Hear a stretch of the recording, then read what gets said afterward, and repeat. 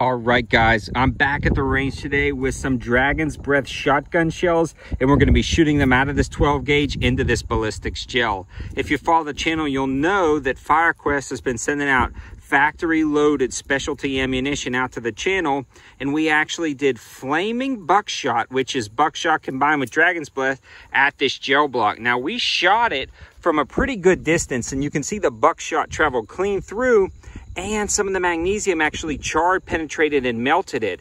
But I'm wondering what will happen if we shot up close just a standard Dragon's Breath round right into this, what kind of damage it would cause. We'll see how far it penetrates, if it burns anything. This should be fun. So a huge shout out to Firequest for sending out this ammo, and a huge shout out to American Pawn and Gun located in Monroe, North Carolina, for donating the ballistics gel. If you happen to be in the area, swing by, check them out, tell them 704 Tactical sent you over, and they'll hook you up with some deals. So I've got the shotgun all mounted up. I'm going to be pulling it from a cord from behind a ballistic shield. Don't try this at home, but it should be fun. So I've got my ballistic shield from SafeVest, all the cameras set up, and a barrier to hide behind. Let's give this thing a try.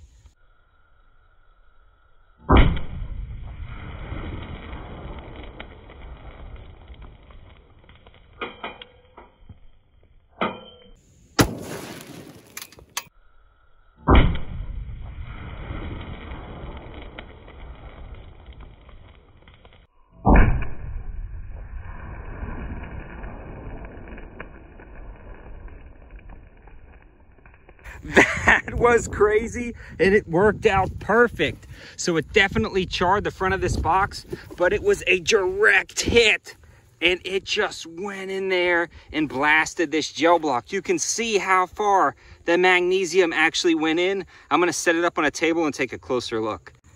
This is one of the coolest results I've seen on a gel block.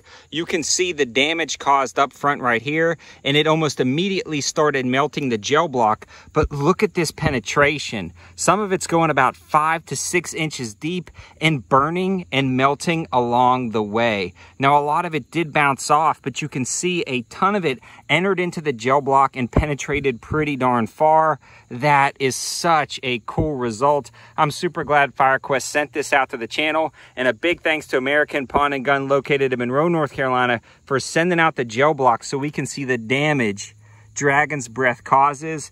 That is incredibly awesome. Here is another quick view from the opposing side. You can see the magnesium pellets in there just a little bit better. That is so cool.